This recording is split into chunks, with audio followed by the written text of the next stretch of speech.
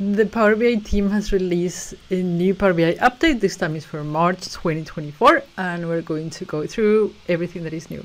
Let's get started. Visual calculations are now available on Power BI desktop. Just right click on the visual and select new calculation, and you can also edit them in the same place that you could on Power BI desktop. On object interaction updates, they start saying, why not both? Well, what they mean is that they are bringing back the old pane and they're keeping the new one. So they are not able to decide which pane we should have and say, why not both? Well, I'm going to say, why not both? It is a pain while making documentation or tutorials. What do you pick? You pick the old one or the new one? You never know.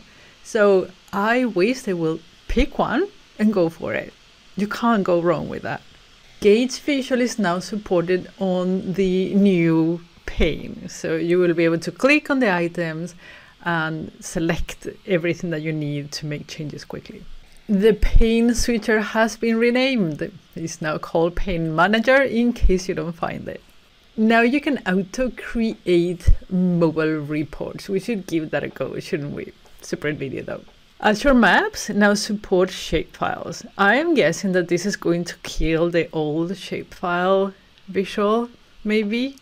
I was actually trying to do a shapefile the other day, so this is quite good news. I'll give it a go. If it works, I'll show you. You can now select where your data bars in a matrix are shown. So you can pick values only, you can pick values in total or total only. Nice. You can now select or choose if your data labels are aligned to the left, to the right, or in the center. Nice addition, thank you. Copilot has been integrated into the DAX query. If you have Premium, you need to have the Fabric license. You know, the Power BI Premium license disappeared, you need to have the Fabric license.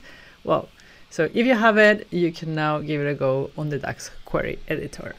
The editor that they created for the row level security settings is now here to stay and is enabled by default. In case I have disabled it, it will show by default now. For calculation groups, you can now decide what happens if a user does a selection for a calculation group or does not do any selections. So you decide what happens. If you're not using calculated groups, don't worry. If you're using calculation groups, make sure you take this out. There are new info DAX queries available. There are actually 3 of them: storage table columns, storage table column segments, and storage tables. For the modeling experience and the service, there are now auto-detect relationships. You can sort by a column. I didn't know that that wasn't there. And the row level security pane has got intelligence on it. Okay. If you're using the Explore dataset feature or semantic model feature, now there are a few updates. So you can undo, redo, you can clear all, and you can do the filtering part has got new styling. So you will see you change that too. Subscriptions allow now to have the document that is generated, whether it's a PDF or Word or whatever you generate, to be able to be saved on a OneDrive for SharePoint. Okay, so this opens up a few possibilities that probably are not intended. We'll explore that in a separate video too.